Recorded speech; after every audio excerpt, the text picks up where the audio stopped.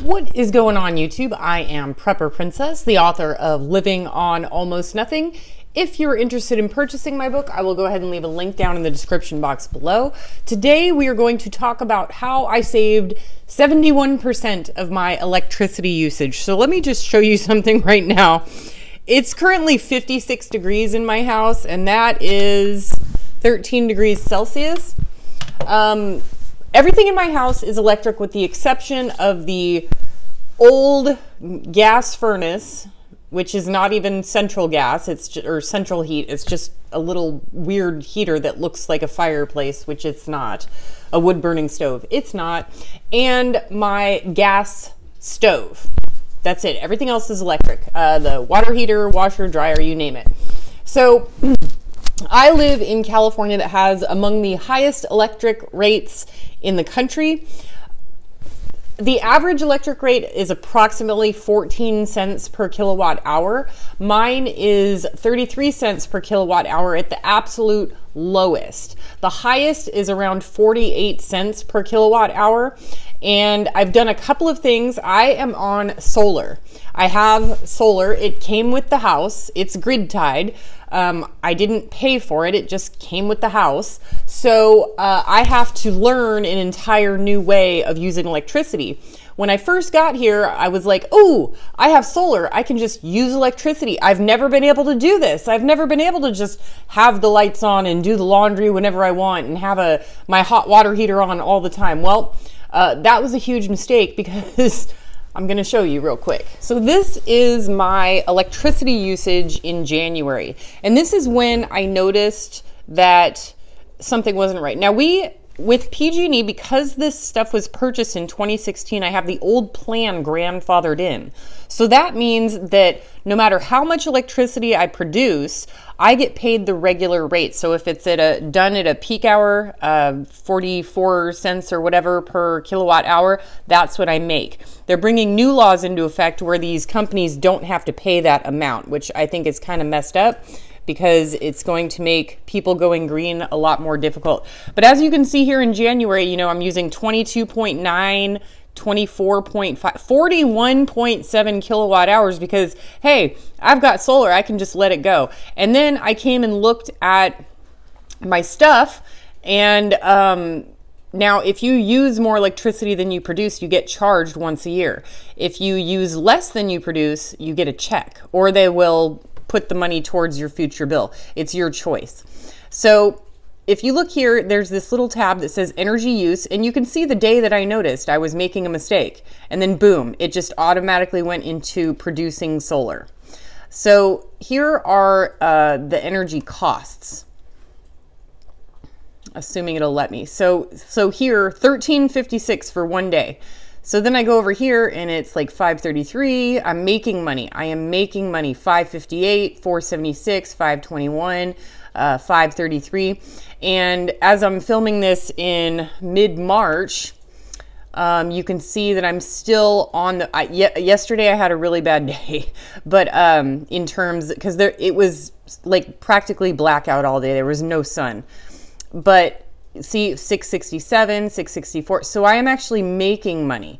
And there's these occasional blue ones that you see are going up, and those are like days that I do laundry or turn the water heater on. And that is something that I'm gonna go ahead and go over that real quick. But you can see that I'm actually making money. And then if you compare me, I'm very what's the word? I like to I'm competitive. So mine's the blue line, and you can see up here, December and January, right? 27% more than similar homes. I was using 625 kilowatt hours, then 590, and then that's where I noticed my mistake, and then I went from 590 down to boom, negative 15 kilowatt hours. So I actually made money in the month of February. And then I'm going to keep on going into March, and I'm hoping to get it down, because for some reason I find it to be some frugal people. I don't know. I have a different train of thought.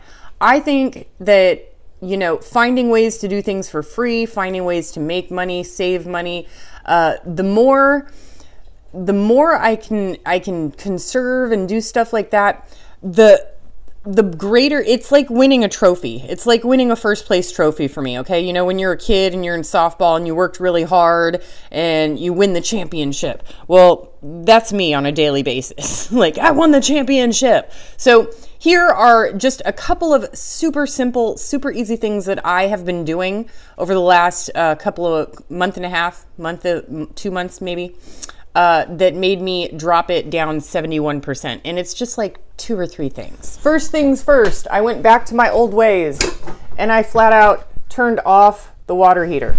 Water heater's right there. It is fully electric and it's off. And I turn it on about once every 3 days. This is winter.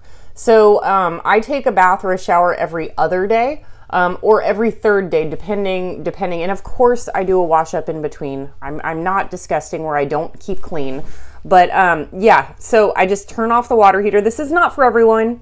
And if you don't have a hardwired water heater, you can put a timer on it, but I don't have that option. It's hardwired. So I just come over here, I flip the switch every few days and turn it on. And then when I fill the water heater, or I heat the water heater, the hot water will last about 2 to 2.5 days. If I were to take a really short shower every day, really short, like wax on, wax off, then I would be good. But other than that, I use it mostly for like washing dishes with hot water. And here's my refrigerator, this big, giant, bulky, 15 cubic foot Kenmore that is not to my liking. I like tiny fridges. I like really small fridges. I want an 11 cubic foot fridge with handles.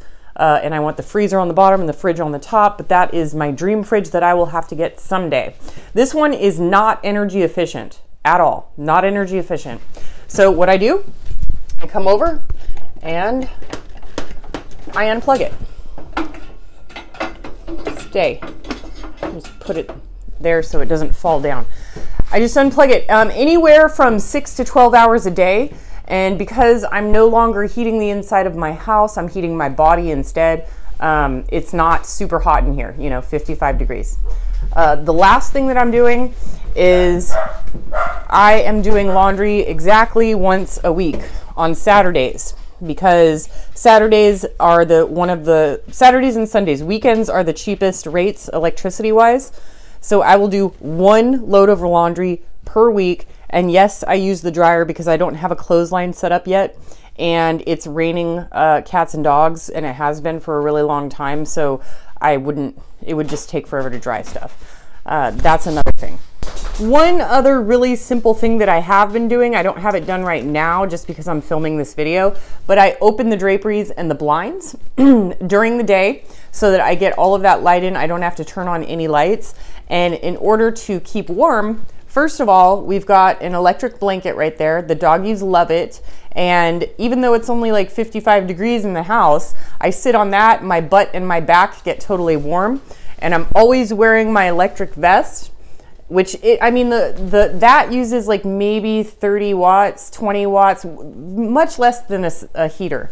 And the vest is just like a 5-watt vest. It uses like nothing. And then I typically put something that keeps me warm on the TV. Not really. I only put that on the TV in the background when I make videos now because of copyright issues. Anytime I have anything, I seem to get a copyright issue. So I'm using this as a background for my YouTube. But I'm mostly not using a whole lot of lighting unless it's at nighttime. And even when it's that, it's only a 5-watt bulb. And then when it comes to keeping warm at night, I simply use my electric blanket, which is on my bed in there, my electric blanket, and that keeps me warm all night. I'm also closing off rooms that I'm not using if I do turn on the heat, but that's gas. So I would close this door, I would close the bathroom door, I would close the bedroom door, just closing all of the doors because again, not central heat.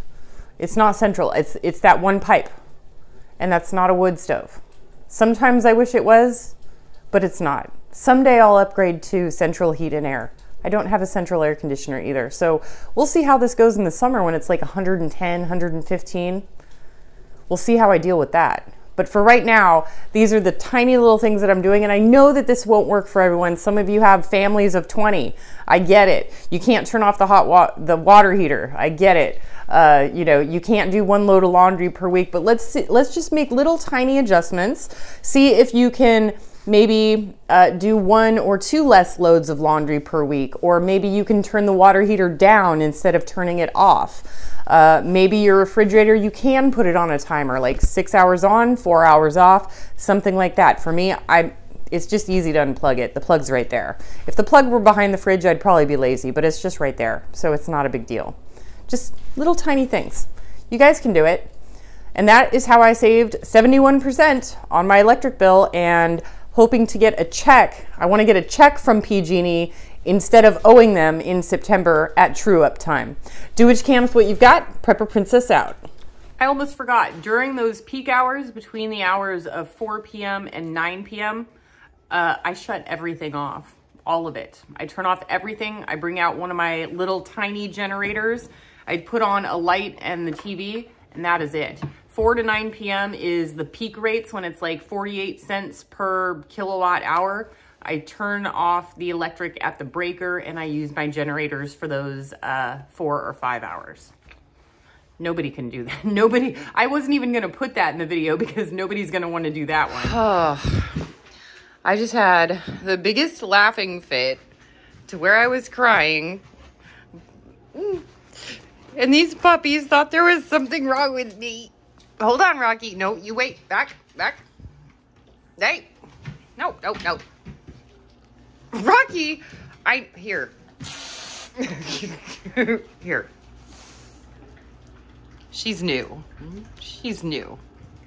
Rocky's got it down, but she's a little new. Yeah, you're a little new. There you go.